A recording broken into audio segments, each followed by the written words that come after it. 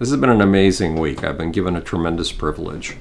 You know that I'm very, very critical of militant Islam, and that domestic Islamic pressure groups, CARE, the Council for American Islamic Relations, and the American Arab Anti-Discrimination League have actually thrown demonstrations against me and have tried to end my publishing career.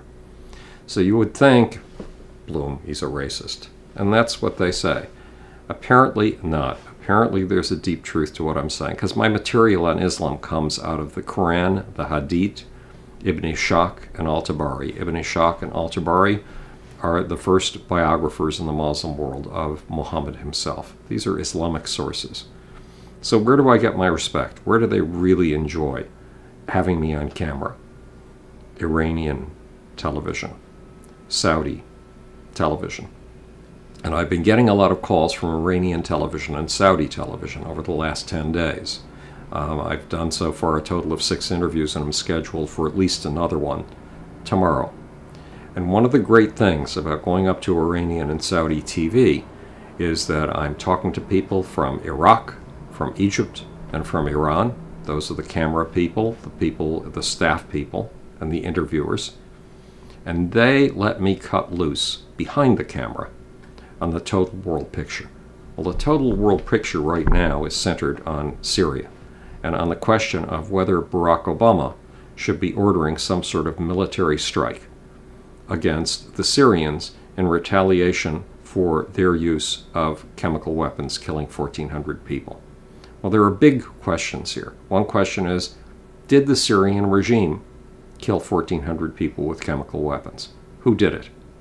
I was asked today if there's a possibility that this was a false flag operation, and that the Free Syrian Army, the rabble of miscellaneous forces that we tend to support, could have pulled this off. Yes, it could have pulled it off.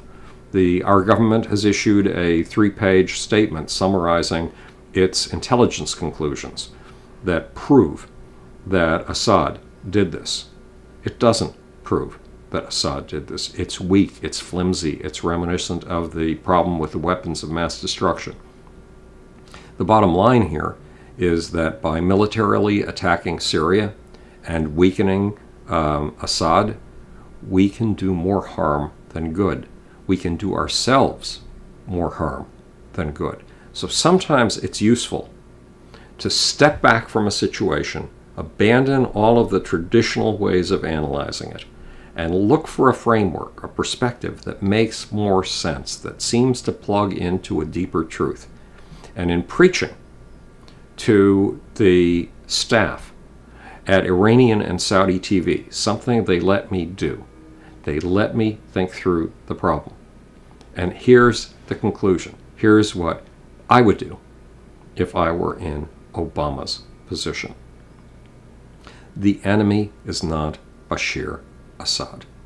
Bashar Assad is a source of stability. We've learned an enormous lesson from the Arab Spring. Instability kills.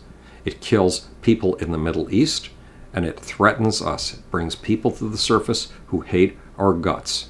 We do not want to increase the instability. What's worse, if we weaken Assad's control over the chemical weapons, who do you think will end up taking them from wherever they happen to be? If we attack the chemical weapons facilities, we will let those chemical weapons loose. We will be chemically attacking the Syrians, because we will let those weapons loose in clouds into the air, and they will settle anywhere, everywhere. And the weapons themselves, the canisters, the rockets, the warheads, those will end up in the hands of the rabble that calls itself the Free Syrian Army. And that rabble is as trustworthy as the rabble that is now running Libya. A bunch of militias in the street, each fighting for control over a block, 2 blocks, 4 blocks, a neighborhood, and not caring who they kill and who they intimidate in order to keep their space. It's gangster land in Libya right now. Is that what we really want in Syria? Is that what we really want on our track record, our moral track record, to have reduced the people of Syria from one form of misery to a form of misery far more profound. Here's the real deal. Here's the bottom line. We do have enemies in Syria. There is a nascent, an embryonic, a baby Al-Qaeda state being formed. It's being formed by two groups. Al-Nusra, who you've probably heard of, the Al-Qaeda forces, the major Al-Qaeda force in Syria, and another one that you've heard me talk about. It calls itself the Emirate of Iraq and El-Sham, which means, it can be variously translated, but it basically means the Emirate, that means the military dictatorship. An emir is a general, a state run by a general. The military dictatorship of Iraq, Syria, and the Levant is in essence what its name means. What does that tell you about its ambitions? They're large. They're to control not just Syria, but to control a much vaster territory. And they are our enemies. They hate us. They loathe us. They are willing to kill anybody to achieve their aims. And their aims are world domination. I mean, that sounds silly. It may sound conspiratorial. It's not conspiracy thinking. Those are their aims. They're not just our enemies. They're not just Assad's enemies. They're Saudi Arabia's enemies. They're Iran's enemies. They're even Russia's enemies. Remember, Russia has a vast territory that in the 1500s, 1600s, and 1700s, it took from another huge empire, the Persian Empire. In other words, these are Muslim territories. A huge part of the Russian zone of influence is Muslim. And it has been suffering from Muslim terrorism, from Muslim extremism, from Al-Qaeda style extremism. For years, that's what the war in Chechnya was all about. For decades, the Russians have been begging us to recognize that this is a war of terrorism against Russia and to side with them since we have our own problems with terrorism. And guess what? We've been assholes. We've refused.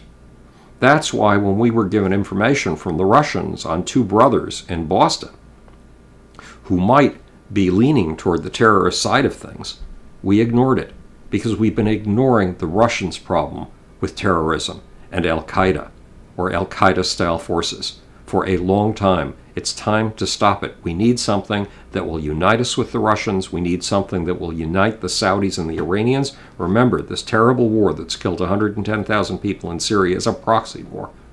It's a proxy war between Saudi Arabia and Iran. And what unites us all? What common interest do we all have? We have a common enemy.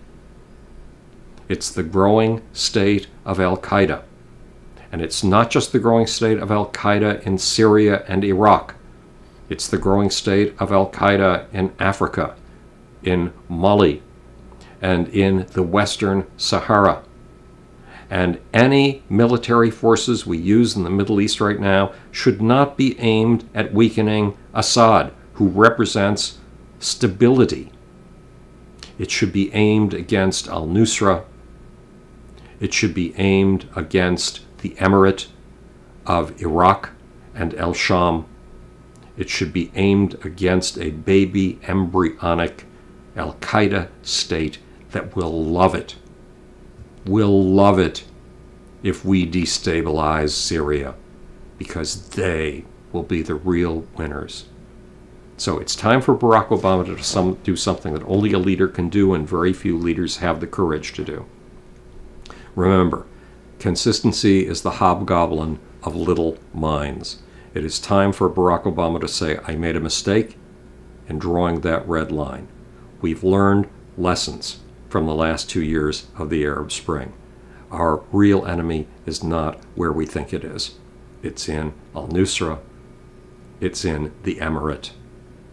It's in Al-Qaeda. And it's time for us to unite. He could use the G20 meeting he's in right now in St. Petersburg to try to unite all of those forces that are squabbling with each other right now. Russia, Saudi Arabia, Iran, and go against the real enemy. And who do I have to thank for allowing me to think this through? Iranian television, Saudi television, who listened and let me talk. This is Howard the Humongous, talking to you from the future that it's your job to make.